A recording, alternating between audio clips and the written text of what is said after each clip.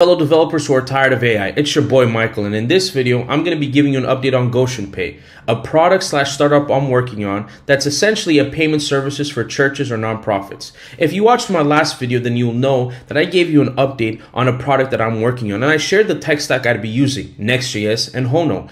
Not gonna lie, I've been having extreme fun with this stack, but before I get into the technicals, why don't we do a quick demo? So I'm gonna assume this is a beautifully designed landing page. I'm going to click Get Started.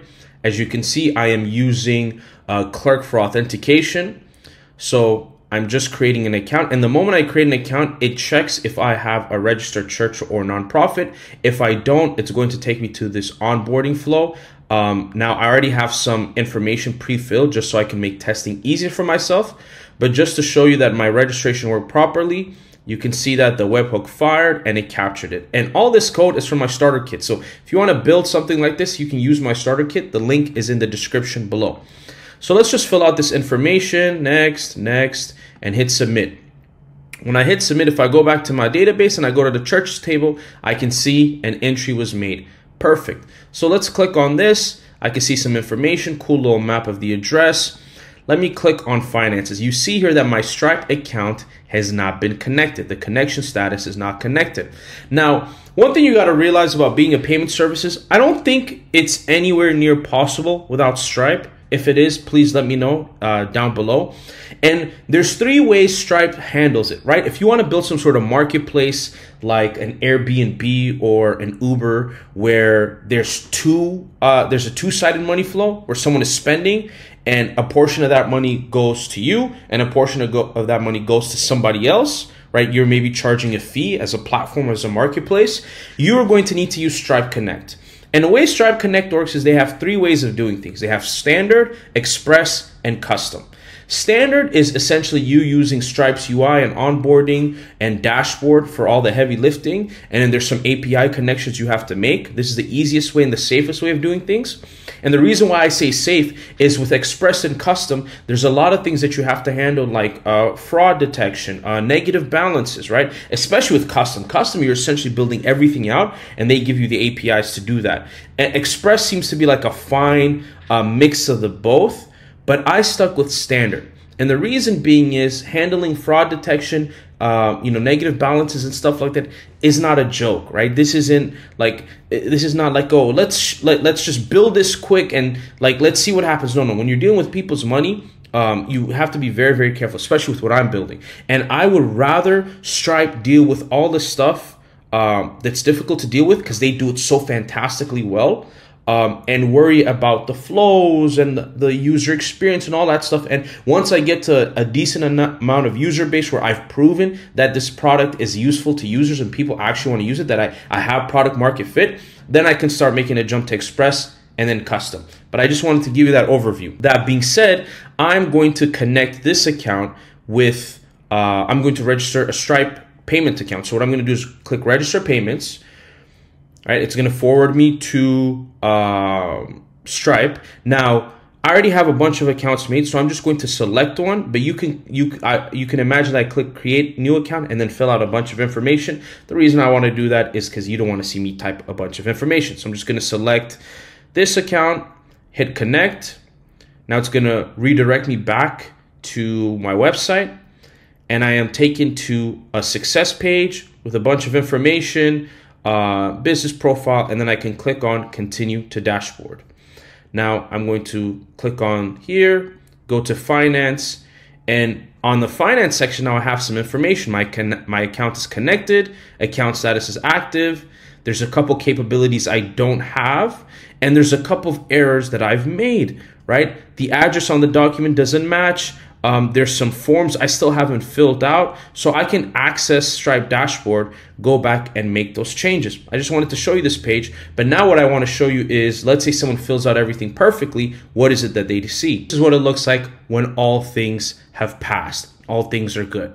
So this is essentially what I have now. A couple of things I'm going to be working on is the for the user to be able to configure what type of payments they accept, whether it be subscriptions or one-time payments, and configure like standard ones. Let's say they have like a $50 a month one, $100 a month one, or they want to allow the user to enter in custom numbers, like a custom amount they want to donate every single week. I'm going to be working on that stuff. Being said, let me show you some of the code. First, I'll do the backend. Again, I'm using Hono, and I'm having an incredible time building a backend with Hono. I have a couple of main routes, /church, /payment, /connect, /auth.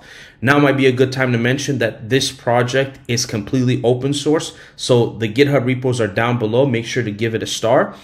So I have these routes. Let's go through each one of them. So auth is the first one, and auth basically is a webhook. I have a couple routes, one main route really, which is a webhook that Clerk fires once a user has signed up or has made an update to their account. So when they either create an account or they update their account, they will be able to, like, a webhook will be fired, and this will be registered into my DB. So again, I have a webhook secret, checking the signatures that Clerk sends, getting the information out, verifying the webhook, and then once that's done is I have this switch case. Let me just close my terminal.